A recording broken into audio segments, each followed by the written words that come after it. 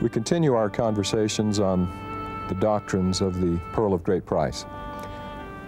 With us today are members of the Department of Ancient Scripture, Professor Camille Fronk, Professor Joseph McCkonkie, Professor Richard Draper, and Professor Michael Rhodes, and I'm Robert Millet. Let's begin with a question. Why was the first vision given when it was? Why didn't the first vision take place long before? People often say, why did it occur in America? Why wait until 1820? What were some of the factors that would contribute to the first vision coming when it did come? I think one of the things we've got to understand is that history was moving forward.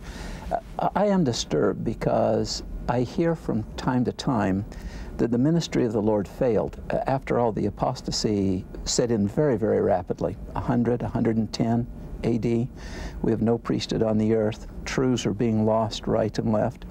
And people feel that somehow it didn't, what Christ wanted to happen didn't really happen. It didn't come off. But I'm distressed because I think that's a very narrow look. The world was pagan. The world was pagan.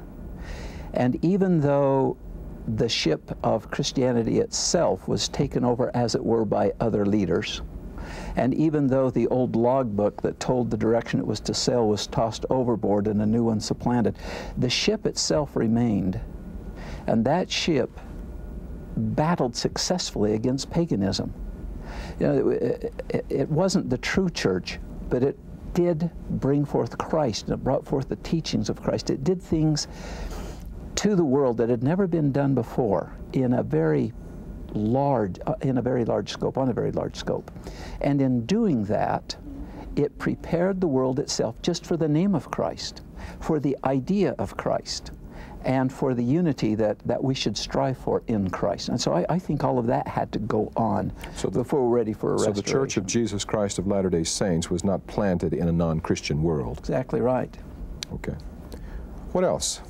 Why until 1820, in addition to what Richard has said? Any other thoughts? Well, you had to have a place. And even a superficial knowledge of the history of Europe would frankly disqualify it as the place. Europe is really a battleground of religious bigotry, and has been for hundreds of years. Thousands. Thousands, yeah. I mean, and still is today. And still is today, but not like it was then, in that you could hardly go to a graveyard in Europe without finding the graves of martyrs, and the church in power is in power, frankly, because it's got the sharpest sword, and it reigns for a period, and somebody else, it's got the muscle, and somebody else takes over, and this is just back and forth and back and forth, and frankly, it's about as ugly a history as we have anywhere. I'm reminded of a story that I heard years ago of a man, you may remember this man named Michael Servetus, who lived in the days of John Calvin, who chose, for some reason, to oppose Calvin on the nature of God. He believed the Father and the Son were separate personages, and that the Scripture set that forth. And so that was the only crusade, if it were a crusade, that he was on, that he believed the Scriptures taught otherwise than what some of the major thinkers proposed.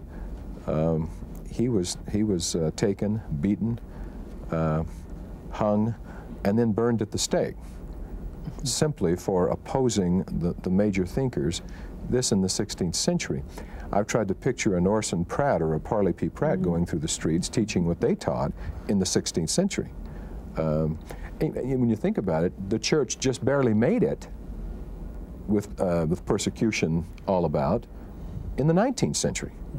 Yeah, see, people say, why the Book of Mormon? Why does it have to come forth in America? Well, gracious, you've got Tyndale is strangled and burned at the stake for giving us a translation of the Bible in the English language. well, all right, is this the environment that you'd expect the Book of Mormon to come forth in and have a chance to survive? Well, no, it just simply can't take place for a couple of hundred more years, and even then you're going to have to go someplace else and get a fresh start on this. What about family backgrounds? A little bit about Joseph Smith Jr.'s family that would contribute to the coming of the first vision. The idea that they as a family, because of religious beliefs, would be ostracized from the community was not new to the Smiths. Yeah. Hazel Smith, Joseph's grandfather, he's called Old Crooked Neck Smith, and he was unchurched because he couldn't square the religion of the day with the Bible. Joseph, just pick up on that one. When we say unchurched, we don't mean irreligious. Not irreligious, right. No, not at all. Joined a religious body. He wouldn't affiliate with any of the denominations of the day, but a very, very devoutly faithful and what we would call today, I think, religious man, who prophesied that he would have a descendant who would do a work that would revolutionize the world of faith. And who had the opportunity to verify that his grandson, Joseph Smith, was the fulfillment of that prophecy. So he's a prophet in his own right. He's got a father, as you've noted, who dreams dreams. He's got a mother who has the habit, when there's a question that troubles her soul, finds a grove of trees and goes out and prays. This kid's a product of his environment, isn't he? He's a product of the family that he was raised in. So we have not only a young person in Joseph Smith Jr. who brings with him surely a capacity from premortal existence for spirituality, but he's raised in an environment that encourages it. Right. It's just natural to him. I think when you have questions, when he says, I found out there was no other place I could go, going to God was very much a tangible option, that something that he was raised to understand and think was very natural. Let's talk a little bit about the climate in the sense of the religious setting. One of the phrases that Joseph uses in writing his history of this is that there was a war of words and tumult of opinions. Let's talk about, for example, about what that would mean in terms of, let's pick some doctrines. Baptism. If I had grown up in the early 19th century, what might have been the differing views on how baptism is to be performed? Oh, you're gonna run the gamut. There will be those who will insist on baptism by immersion. Okay. That is to say, all the way under. And every Baptist hair. Groups would have been that way. Absolutely. And then you can run across even to the Universalists, who it's almost a baptism of the heart. It's a baptism of the soul or the mind. We don't really need to get into the water thing about it. So I mean, it's going to run the gamut on this one. How about man's role in the salvation process? How would the views differ? Let's take Michael. Well, again, you're running the whole gamut from those who would think of man as primarily responsible for his salvation. Such as Methodists. Methodists, yeah. To those who would say man doesn't even play a role. Calvinists who absolute predestination. And Joseph often, interestingly, in his sermons and writings, would put those on the two poles, as it were. The Methodists teach one may fall from grace but regain. The Presbyterians teach that one cannot fall from grace. So you have that disparity. But what you're illustrating here is when the sure voice ceases, when the notion becomes that the heavens are sealed, every doctrine is up for dispute. How about Godhead or Trinity? Well, I just stated it. We've got those who believe in a Trinity notion, Trinitarian notion. Interestingly, we have groups like the Universalists or the Unitarians who believe they're separate and distinct, but spirits. How about maybe the most unique thing here is you don't have anybody that is going to declare that what Joseph Smith eventually declares, particularly by the time we get to the King Follett Discourse, plainly and clearly, that if the veil were rent, you would see that God is a man like yourselves. We're talking about tangible, corporeal, resurrected, exalted man. Nobody held that view. Right. The one thing that was lost to everybody was the truth. Authority? Yeah, again. What about the issue of authority? What would a good Roman Catholic have claimed about authority? Sure. We've got I'm having a hard time talking today. We got the succession from Peter, Okay. moving all the way through, and therefore authority is based on primacy plus tradition, and it reaches right back. You've got to know your line of authority. What would a good Baptist have believed? Authority is absolutely unnecessary. Priesthood of all believers, Yeah. right? Mm-hmm. Priesthood of all believers. So when he says war of words and tumult of opinions, I don't think we sometimes appreciate what we're dealing with here. Even in his own home, let's talk about that for a minute. We've got a few little differences here. What are some of the dynamics of the Smith home? Lucy Mack's good Scottish girl. She So brings she's that Presbyterian so she's influence attracted to into the Presbyterianism, home. which is again believers generally in the 5 points of Calvinism, including predestination. Joseph Jr. says that he's attracted to Methodism, which will be on the other end, and we've got Father. He's in the image of his father, Who's a universal Unitarian. Yeah, but unchurched. Yeah, yeah.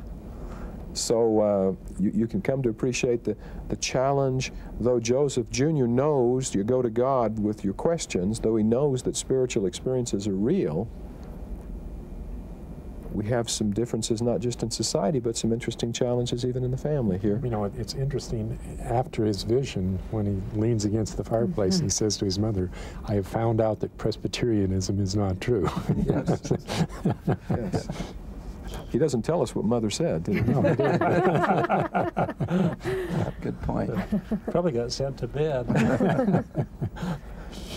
Let's talk about the significance of James 1 and 5.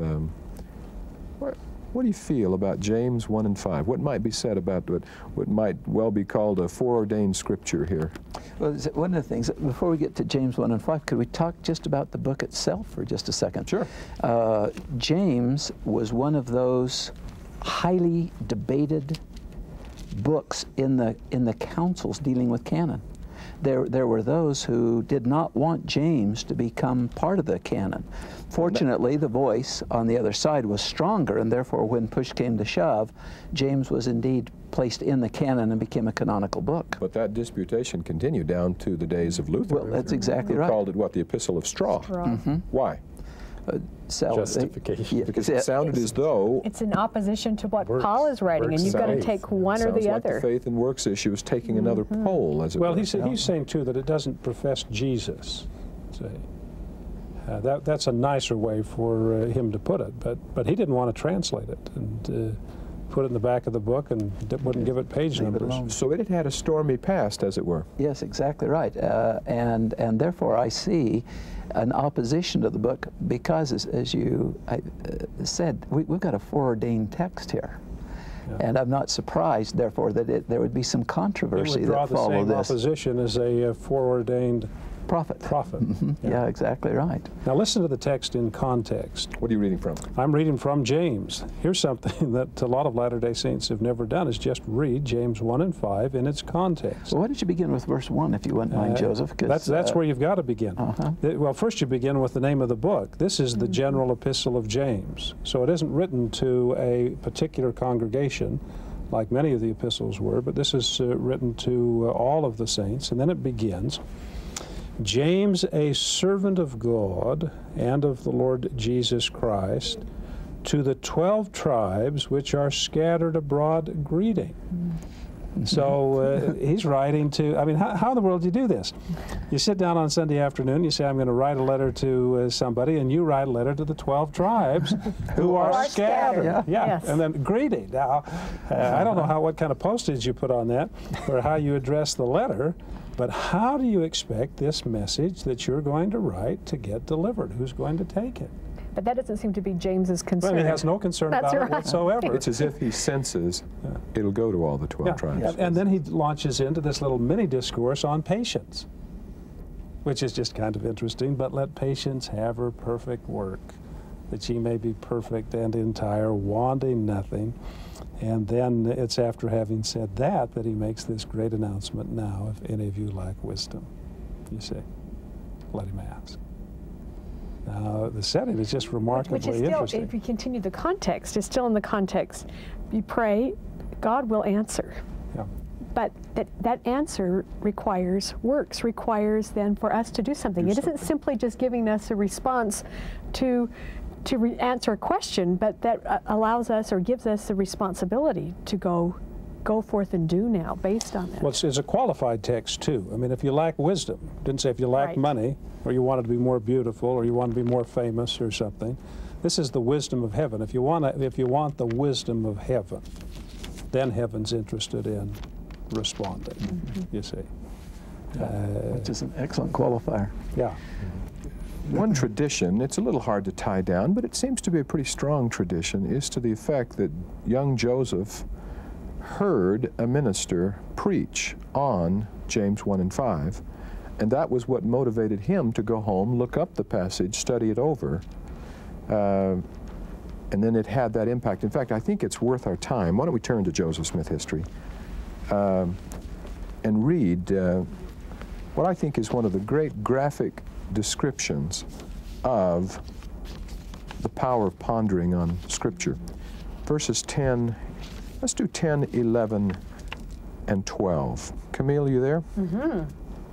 In the midst of this war of words and tumult of opinions, I often said to myself, what is to be done? Who of all these parties are right, or are they wrong altogether? If any one of them be right, which is it, and how shall I know it? While I was laboring under the extreme difficulties caused by the contest of these parties of religionists, I was one day reading the Epistle of James, 1st chapter and 5th verse, which reads, if any of you lack wisdom, let him ask of God, that giveth to all men liberally and upbraideth not, and it shall be given him. Upbraid meaning God Chew doesn't out. upbraid, huh? Chew out. Yeah. Angry with. He won't get angry for asking. Okay, go ahead. Never did any passage of Scripture come with more power to the heart of man than this did at this time to mine. It seemed to enter with great force into every feeling of my heart. Well, I need to interrupt there. You have just read one of the finest scriptural descriptions of the spirit of revelation that you'll find anywhere. Yeah, the confirming power. See, what's happening here is Joseph is having a revelation that says, Joseph, go get a revelation. See, revelations beget revelation. Sure. And so in a very real sense, the greatest revelation of our dispensation may have been this revelation that said, Joseph, go get a revelation. That's right. It starts right. Yeah, the Holy Ghost is working on the young prophet, showing Well, look the what way. he's doing. The Holy Ghost is working through an institutional revelation to bring about an individual revelation. Well, I'll finish Start again this. with verse 12. Okay. Never did any passage of Scripture come with more power to the heart of man than this did at this time to mine. It seemed to enter with great force into every feeling of my heart. I reflected on it again and again, knowing that if any person needed wisdom from God, I did. For how to act I did not know, and unless I could get more wisdom than I then had, I would never know. For the teachers of religion of the different sects understood the same passages of Scripture so differently as to destroy all confidence in settling the question by an appeal to the Bible. I know you're dying to say something about that. Brother McCkonkie, you had a look in your eye. Say something about that. I think that is the most important instruction that has ever been given to a missionary or anyone else that goes out to share the message of the gospel with those not of our faith, and in a very real sense, even with those who are of our faith. And that is what we need to do is extract ourselves from the war of words and the tumult of opinion.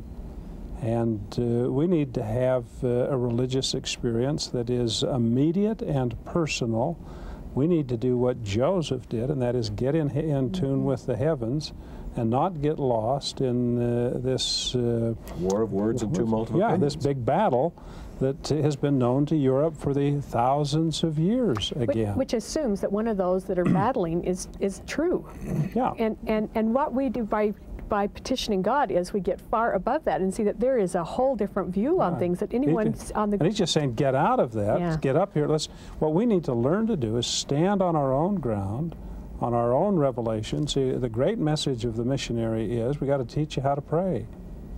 You've got to get into and have confidence that you can get an answer, that we believe that this James 1 and 5 is as true for you as it was for Joseph, you see. And we all start at the same point. We start where Joseph started. It's an independent revelation. We love the Bible, we cherish the Bible, we all teach the Bible, but one doesn't go to the Bible to establish the restoration. Or their relationship with God. I think there's a tremendous formula there. Notice what he does. There are two things stand out for me. One is he reflects on it again and again. And I think subtly, notice, he takes it from its, 50 AD context and jerks it into 1820. In other words, there's that likening experience that he gains right off the bat. He doesn't just assume that James is talking to people in 50 AD. He assumes that that principle has an everlasting import and relevance. That God is the same yesterday, today, and forever. And so the doctrine is that if he spoke to one man, if we can find record anywhere that he spoke to one man, then we know that on the same conditions and terms he must speak to everyone. And it's nice at this point that Joseph does not have a title, does not have a position in society that would then dictate that those type of people are the ones that God speaks to. He is a boy of no reputation whatsoever at this particular time, and God speaks to him. Respecter of persons. Yes. Let's turn our attention now to the vision itself, the appearance itself. We're aware that there's more than one account of this. Of course, what I think we could say, the most beautiful account, the most complete account, is what we have in the Pearl of Great Price. That is the 1838 account dictated by the prophet, the canonized account, the account in our standard works. But there are others. We have an 1832 account, the earliest, an 1835 account. We have an account that was written as a part of the Wentworth letter in 1842. And so let's talk just for a moment about each of those, and then we'll dive in and talk about the theological significance that's set forth in the Pearl of Great Price. But let's first say something about each of these accounts. How does the 1832 account strike you? What is it about this one, Michael? It's a little more personal. First of all, God is speaking in the first person rather than saying he said. It gives the first person. He tells Joseph that his sins are forgiven him, which we don't have in the 1838 account, which is one of the reasons he went to God in the first place. So it's personal as well as institutional. Exactly. It's obviously searching for the true church, but he's also searching for remission of sins. There's something else that comes out in 1832 that I think it's highlighted there better than anywhere else. Joseph is concerned about his personal sins. He is also concerned about the sins of the world. You know, both of these things are impinging on this very sensitive soul. He is genuinely concerned that he might be lost. He is also genuinely concerned that the world might be lost. This phrase, at about the age of 12 years, my mind became seriously impressed. I don't think my mind was impressed with anything seriously at age 12. Notice, with regard to the all-important concerns for the welfare of my immortal soul, which led me to searching the Scriptures, 12, believing as I was taught that they contain the Word of God. And as he does, what does he see? He sees that the world is not living in a way harmonious with the Scripture. And it's bothersome to him. It's not, you're preaching one thing and you're doing another, and that's he's seen that. It's obvious he's seen that. It's also interesting that he says that he labored from the age of 12 to 15. You know, this wasn't just an overnight thing. This is something he had worked at for years. Which is a pattern with the James 1:5 that we just talked about thinking things over and over again. And being patient. Right. Another one of the things that's really touching about this account is the language that he uses it to conclude the experience. He says that he was filled with love for many days and rejoiced with great joy, if you will. And then he said, but he could find none that would believe the heavenly vision. But it's interesting, too, in light of John's proclamation that God is love. Joseph Smith now goes forth to profess the true God, having experienced that love. I mean, that love is in his bones now. And who's going to believe him? He's just utterly frustrated because nobody believes him. And not only that, the reaction isn't, oh, that poor wayward kid, let's put an arm around him and straighten bring him him out. in. It's kill the kid. Yeah. We've got to put an end to this. There's just absolutely no Christian love shown to the world's most perfect witness of Christ. I've heard Joseph teach more than once, and it's a great principle, and that is this. We can only know the truthfulness of a religious matter by the quiet whisperings of the Holy Ghost. But you can learn something about the significance of a religious matter by the kind of opposition it engenders. And the first vision just has to be an example of that. Other illustrations you could think of would be the Book of Mormon. What is it about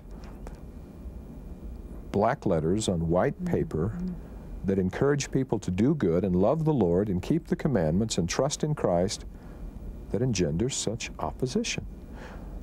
That same is true with the doctrine of only true church. Or the book of James, as we were talking about earlier. Because that's really James's message, wasn't it? Why all the opposition to this, the most do-good-oriented book in the New Testament? Practical religion. Yeah. But people You got to live it by or it doesn't count. Or temples.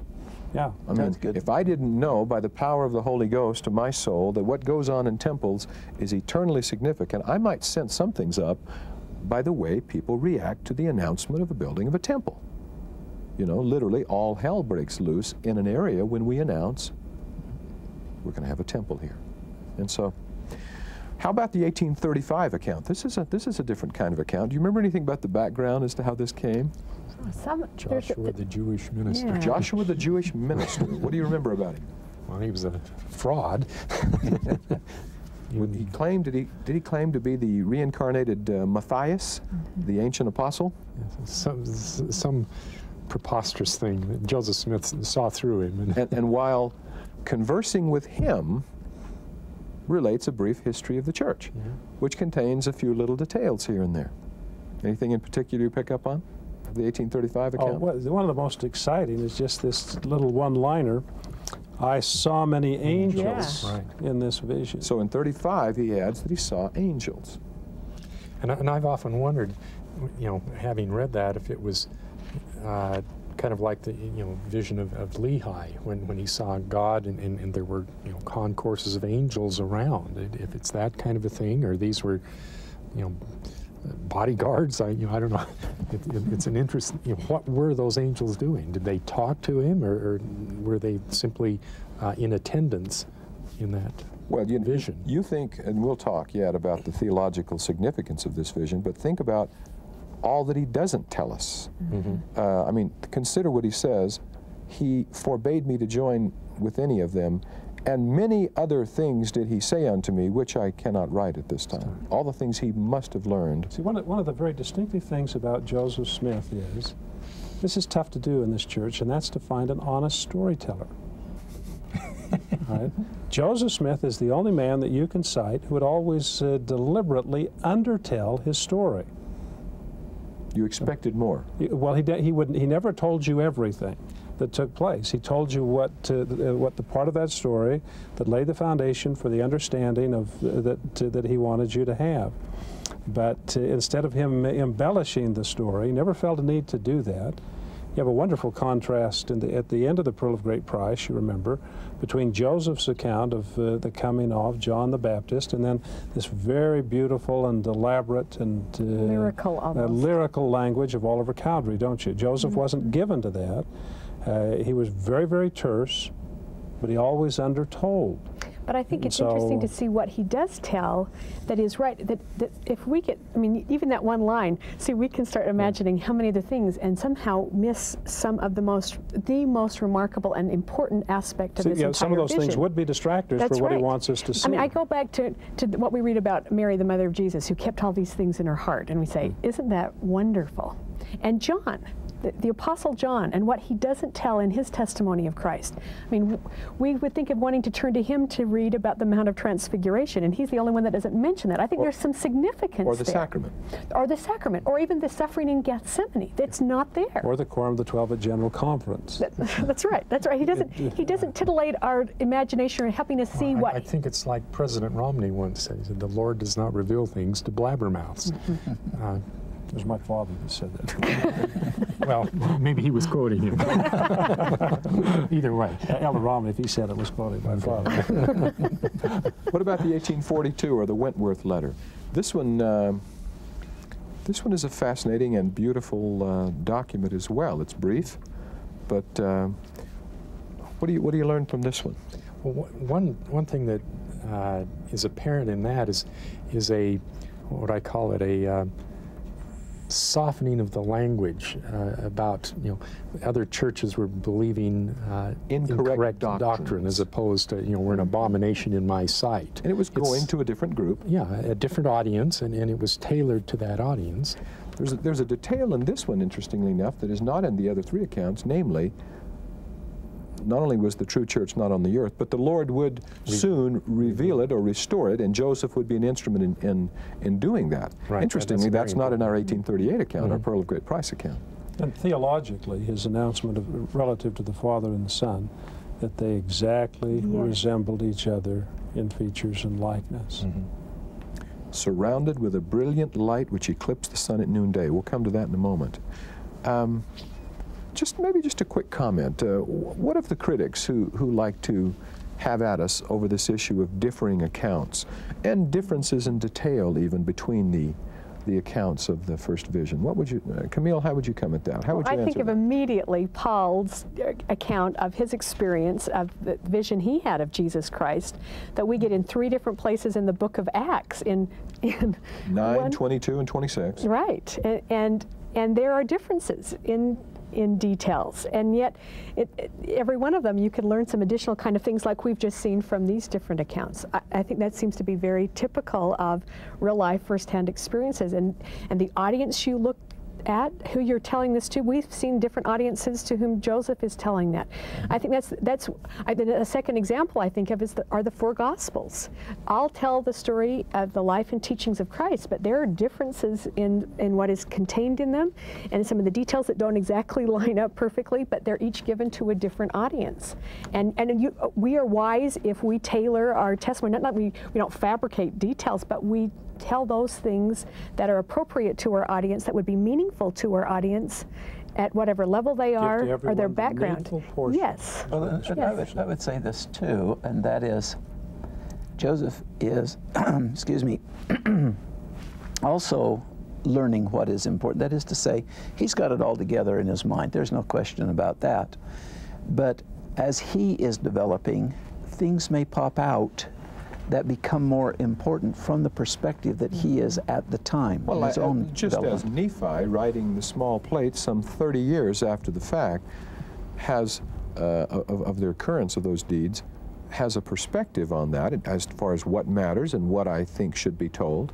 So with Joseph Smith. Sure. Well, and if every one of the accounts agreed verbatim, one would become suspicious. That it would be that would be a clear sign of fabrication to me, rather than a healthy difference between them. Every time I tell a story, it may be fundamentally factually true, but I talk about different things and I tailor it to the audience I'm talking to.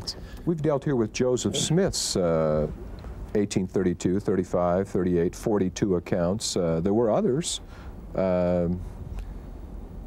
Actually, the first published account of the first vision was by Orson Pratt. In Scotland, as I recall. Is that right, Joseph? Edinburgh. Edinburgh. Anything about Brother Pratt's account as told to him by Joseph that comes to mind?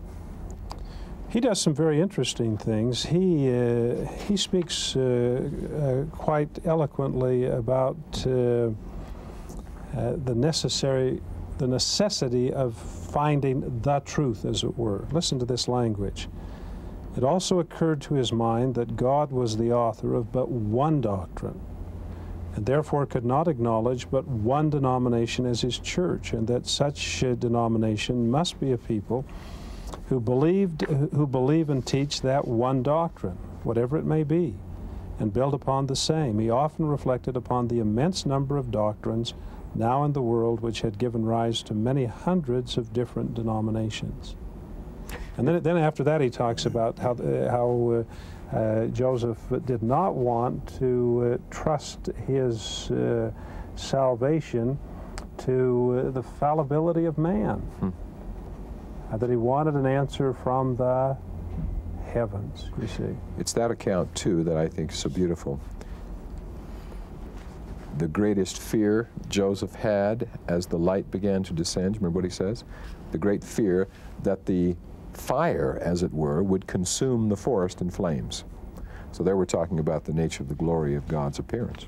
Now he concludes this again, like that 1830 account, at some future time be made known to him the fullness of the gospel. Then he says, after which the vision withdrew, leaving his mind in a state of calmness and peace indescribable.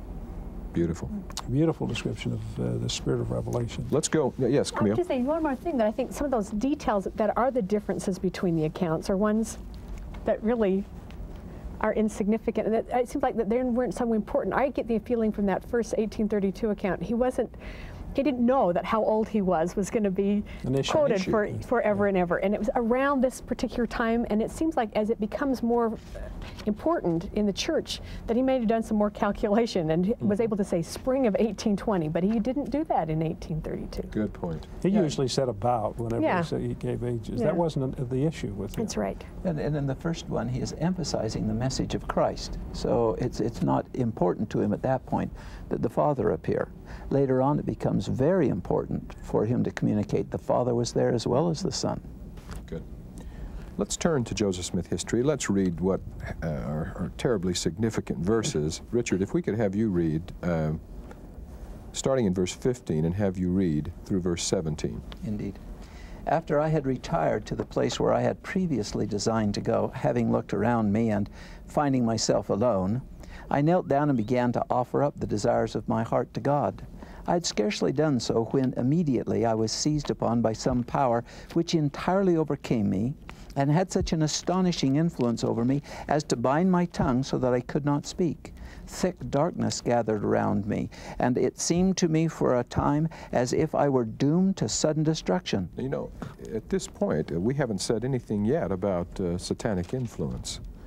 If we begin talking in a few moments, as we will, about great lessons learned from the first vision, this is one of the earliest, is it not? He learns of the actual reality of a satanic being. Yeah, he knows it. And not just a force, but an actual person. That's right. That's important. It isn't just some idea, some theory for explaining why things go bad. This was an actual being. Yeah, let me read that one. But exerting all my power to call upon God to deliver me out of the power of this enemy which had seized upon me, and at the very moment when I was ready to sink into to despair and abandon myself to a destruction, not to an imaginary ruin, but to the power of some actual being from the unseen world who had such marvelous power as I had never before felt in any being. Just at this moment of great alarm, I saw a pillar of light exactly over my head, above the brightness of the sun, which descended gradually until it fell upon me. It no sooner appeared than I found myself delivered from the enemy which held me bound. When the light rested upon me, I saw two personages whose brightness and glory defy all description, standing above me in the air. One of them spake unto me, calling me by name, and said, pointing to the other, "This is my beloved Son. Hear him." From that account, what stands out in your mind as far as things that are theologically significant about the first vision?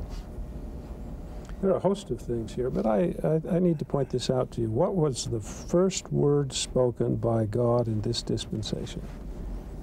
calling Joseph by Your name. Joseph. Is that not a perfect way to begin dispensation? a dispensation? We can forgive God. Yeah. No, no. But the personal nature of there's that. two things that are important here. One is, yes, God knew him by name, by his given name, his first name, and that's the way every angel and every vision begins. It It isn't, isn't hey, interesting. Dean Millet. It's an interesting It's, statement about the nature of God from the very beginning. Yeah. God Our is- relationship with him. But again, even to the finest detail, as you paint this great picture of the restoration, the boy bears the right name, you see, and it was prophesied that his name would be Joseph, this great old Hebrew name that means he who gathers for God. And so we introduce this great dispensation of the gathering, in effect, with that announcement, you see. Every detail of this is just absolutely perfect. What else? What comes through here? I am impressed that as God chooses to reveal himself, he reveals himself in glory. What I mean by that is, as we know, resurrected beings can choose whether or not to reveal themselves in glory.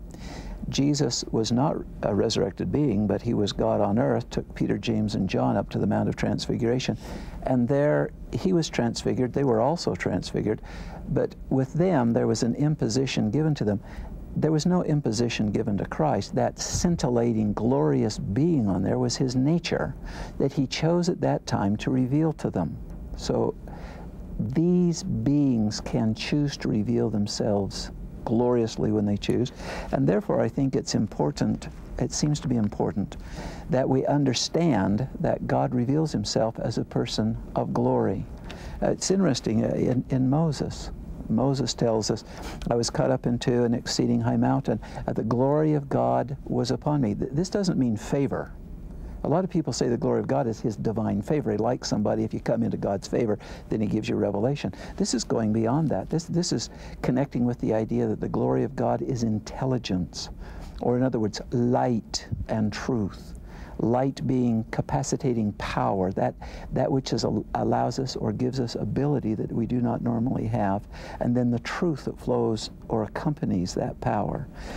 God here then, I see, is embodying then this fullness of glory and reveals that to Joseph Smith, so that Joseph Smith understands that, yes, though God is man, he is also more than man. And think about how much a role that concept plays in Joseph Smith's ministry and teachings thereafter, or throughout the prophets. I was thinking first of Isaiah's language, the language where Isaiah asked in chapter 33, who shall dwell with the devouring fire? Who shall sit in everlasting burnings? Or the prophet Joseph himself at the end of his ministry saying, God himself is a consuming fire. You know, I mean, you think about what he says of the King Follett sermon as he's trying to give comfort to the family. He says, how consoling to the mourners to know that when your loved one is called upon to pass beyond the veil of death, he shall yet come forth to dwell in everlasting burnings. Well, you've got to know a little doctrine for that to be consoling. You see what I mean? Everlasting burnings is descriptive of what we would call the divine nature of God.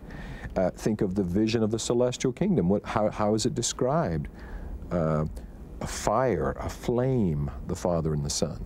You know, and so I appreciate that. And it's particularly powerful after this description of Satan and the power of Satan, because this power of Satan is not just something that he thinks, oh, is kind of wimpy, like Moses had that experience after having seen the Savior. Yes. But he's just saying, I don't know, he thought he was doomed.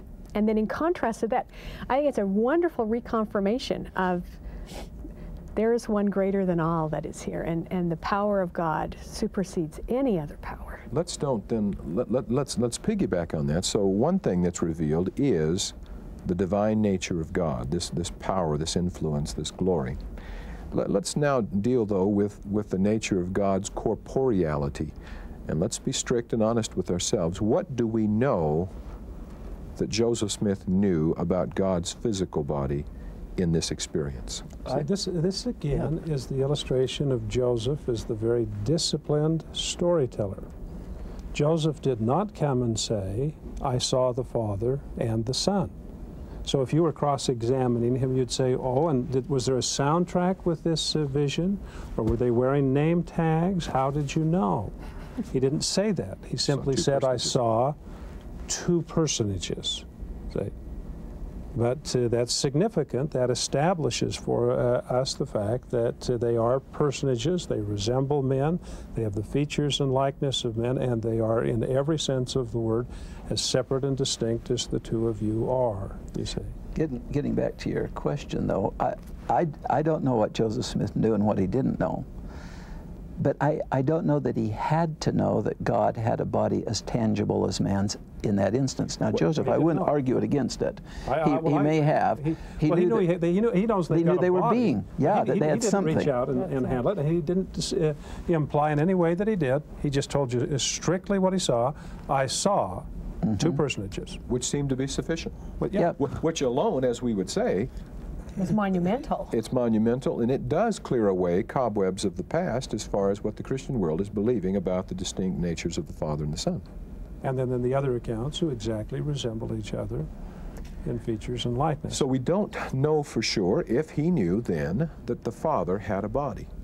Well, he has a body. Whether he has a corporeal, physical body. But if it's this kind of a body, he doesn't know that. Yet. In doing a little research on this, though, it is interesting that a Reverend Truman Coe, a Presbyterian minister in Kirtland, Ohio, in writing about the Latter-day Saints in 1836 says this. He says, these Latter-day Saints have some strange beliefs. They even teach that God has a body. Now that says to me that the saints are teaching it at least by 36 and perhaps before then. We certainly know it by the time of Nauvoo, where Joseph Smith declares it in Ramus, Illinois, is it? The Father has a body of flesh and bones as tangible as man's. Yeah, there's been a notion that some have tried to popularize that in the early years Joseph believed in the God of the creeds, the God of the sectarian world. God of the Trinity. Yeah, and frankly, the facts of the matter simply don't bear that out. No, they don't. Here's a statement I found in that regard from Joseph Smith himself, and this is after the King Follett sermon, so this is not long before his death. He says, I have always declared God to be a distinct personage, Jesus Christ a separate and distinct personage from God the Father, and that the Holy Ghost was a distinct personage and a spirit, and these three constitute three distinct personages and three gods. That's a pretty strong statement. Yeah. I've always declared that, he said. Well, it makes sense since he learned that at the age of 14. Yes. Yeah. Now, there's another important doctrinal principle taught here, and that's the relationship between the Father and the Son. Okay. That is the manner in which the question was answered. Joseph didn't come out of the grove and say that I went and asked the question and God answered or that the Father answered. The answer properly had to come through Jesus Christ. Now, that's very important. From the day of the fall, from the point in time when Jesus Christ, when Adam, after Adam introduces the fall, then we need a Savior. And from that point forward, all the revelations of salvation must come to us through that same channel, through the Savior. And yet the Father has a very important role here in introducing to testify of who the Son is and that is the channel. And so in complete compliance with this great principle that stretches from the fall down to the end of eternity, I suppose, Joseph, this is my beloved Son. Now you listen up. You get all your answers through this channel. But it wasn't like the Father came and said, now I better handle this one. This is important. This is big. This is important, so I'll handle this one. And then you take over a little later and handle the minor questions, you see. This is my beloved Son. You hear. So we learned something about priesthood government in this early vision. The order of heaven, if you will. I thought of something that's easy to pass over, too, if we don't think it through, and that is, early on, Joseph Smith, I mean, this is 1820, he learned something about the immortality of the soul. So he's a believer in life after death. If nothing else, before him stands a being that had been crucified, put to death, and he learned something about life beyond the grave. What else? I think one very important thing we learned that he mentions after the vision is He says, I came to know that what James said was true. Yes. Revelation is real. If someone wants to have wisdom from God, he can go to God and receive it.